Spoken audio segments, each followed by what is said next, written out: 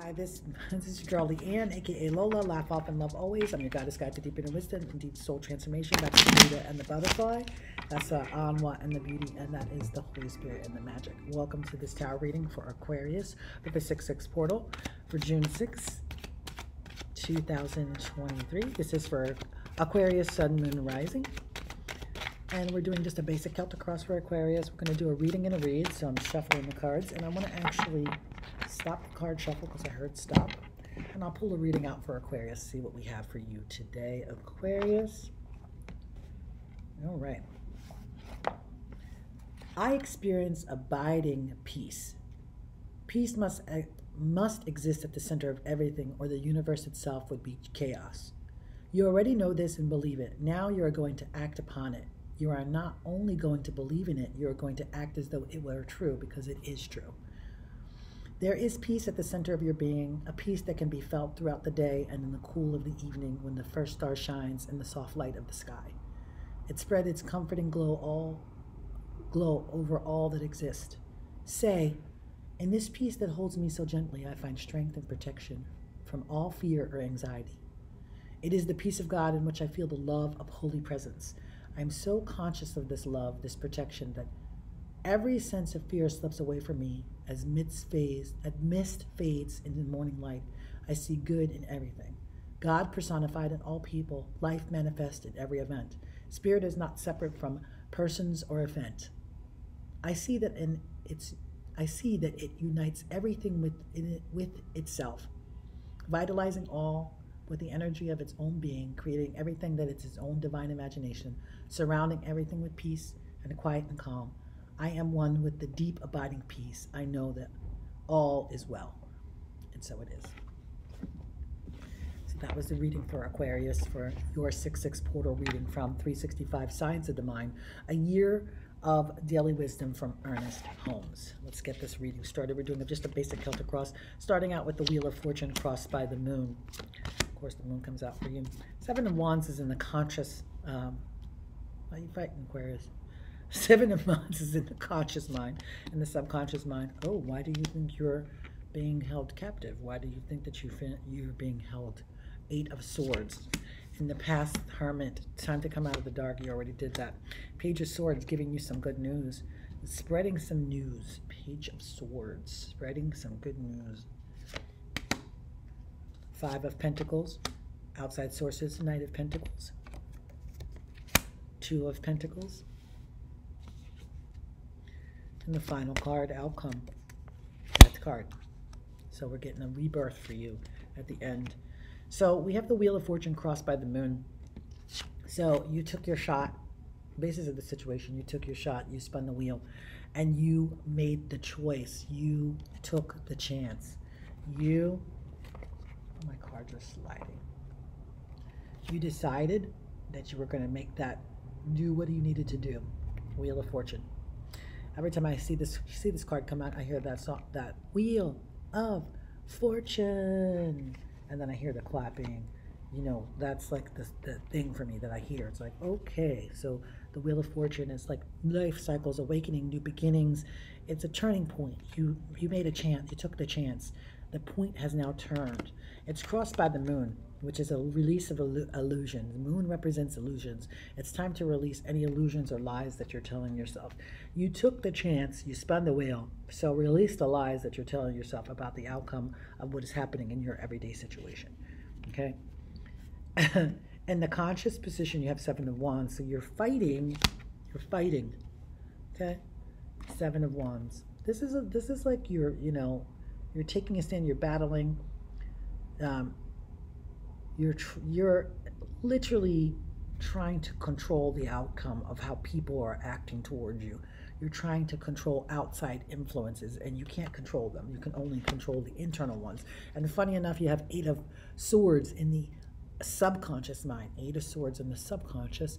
And this is all about her thinking that she's being held, but all she has to do is step through the swords and she's perfectly fine.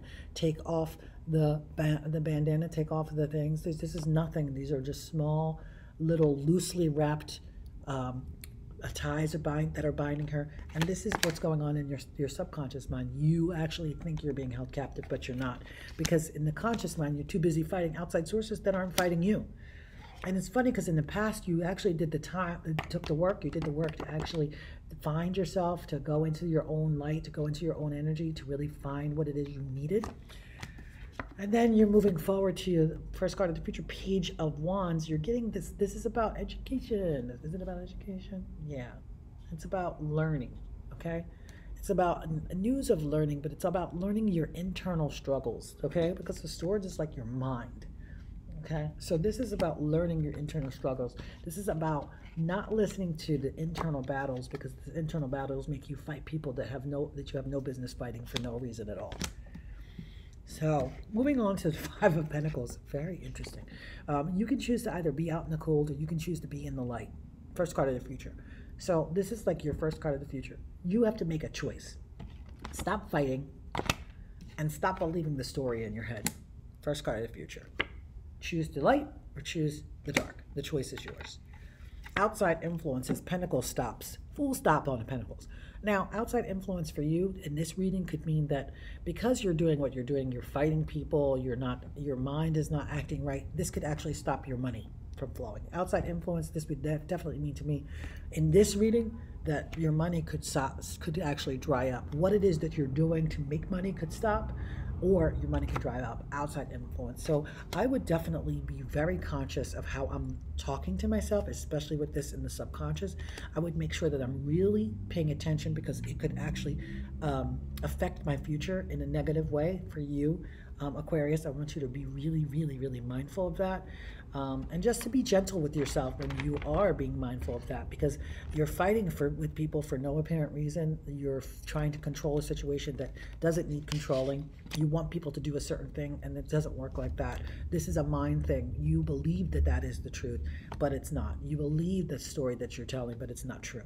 Okay? Two of Pentacles comes up as best case, worst case. Best outcome, worst outcome. Two of Pentacles is like juggling money and life, being able to adapt quickly. And I want you to make this the best case thing for you, a best outcome for you.